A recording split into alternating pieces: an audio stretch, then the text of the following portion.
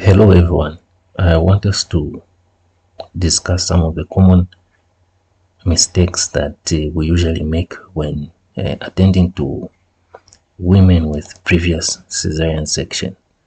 The first common mistake is to do a trial of labor in a woman who's had more than one previous cesarean section, someone with 2 previous Caesar, 3 previous Caesar, and so forth. In our environment, there is no need for you to try a vaginal delivery in someone who's got 2 previous Caesar and above.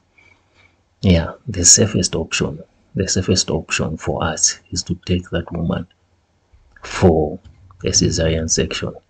There are times when the woman herself may want to try the labor, may want to deliver vaginally. She has to understand. You have to make it clear to her that it is risky, both to her and to the baby. The risks to her include a uterine rupture that may, involve the bladder, may involve the ureters, and because of the rupture, she may suffer hemorrhage, and that is very risky on her life, And then for the baby may come out asphyxiated, or she may lose the baby. So you have to make it very clear of those risks and that they are high. The risks are very high to both her and her baby if she insists on having a vaginal delivery. But otherwise, the safest option in a woman with 2 previous Caesar and above is straight for a cesarean section. The second common mistake that we make is the augmentation of labor. You want to give oxytocin in a woman with a previous Caesar, whether she's got 1 previous Caesar or she's got 3 previous Caesar. Again, in our environment, because our monitoring facilities and the human resource is not up to date, it is better, it is safer if you avoid augmenting women with a previous Caesar, which is the same with inducing labor, which is the third problem. Inducing labor in someone with a previous Caesar is a no-go area in our environment. So I'm mentioning these things because once in a while you may find someone augmenting labor in a previous Caesar, or you may find someone inducing labor in a woman who's got a previous Caesar. Whether it is 1 or it is 2, again, it is very risky. It is very risky to the mother and it is very risky to the baby. The biggest risk is that she may rupture and she may lose blood and she may lose her life. So, you as a doctor, if at all you do that, you should be able to take responsibility for the consequences. Now, you as the one who has made that decision should be able to take that personal responsibility for the consequences. And because it is a known risk, you avoid as much as possible to augment labor or to induce labor in someone with a previous cesarean section. Vacuum or forceps, once in a while you get someone with a previous Caesar, probably 1 previous Caesar, they are fully dilated and the head is right there. You may be tempted to do a vacuum or a forceps in order to deliver a baby. The risk of that, of a rupture happening is high.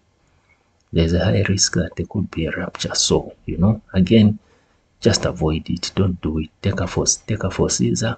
It is a safer option. At times when you deliver a woman with a previous Caesar vaginally, she has had a successful VBAC. There are times that you may suspect, for one reason or another, you may suspect that she may have ruptured.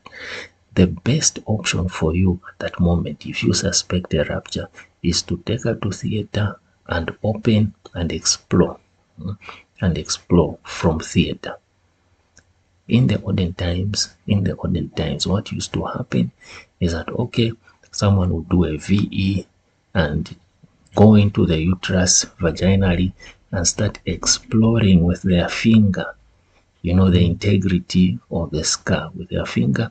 They're trying to explore the integrity of the scar. The risk there is that as you're exploring with your finger, there's a chance that you may actually open up that previous cesarean section scar.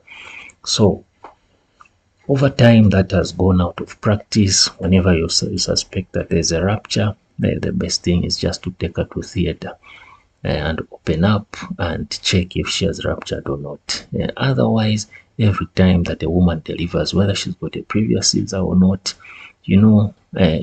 put in the necessary precautions of measuring the pulse, the respiration, the blood pressure, the urine output, and you check for vaginal bleeding at least for the next few hours so that you are sure that nothing wrong has happened. The best candidate for a vaginal birth after a cesarean section is someone who's had a VBAC before. For example, if you've got a woman who is in a third pregnancy now, her first pregnancy she delivered by cesarean section, her second pregnancy she delivered vaginally. She had a successful trial of labor after a cesarean section. In the third pregnancy, she's a very good candidate for a VBAC because she's had one successful VBAC before. Now, in the same woman, as she goes into her fourth, fifth pregnancy, she goes into the territory of high parity. And when there is high parity, it becomes riskier now again to go for a vaginal delivery. So when there is high parity in a previous cesarean section, it is best if you take her for cesarean section, because as the number of vaginal births increases after a previous cesarean section, the risk for rupture increases. So the best option for her again is to take her for a cesarean section, even though she's got 2 or 3 successful VBACs. So these are some of the common mistakes that you'll find even amongst doctors. 1 or 2 disagreements here about whether or not you should augment, whether or not you should give misoprostol.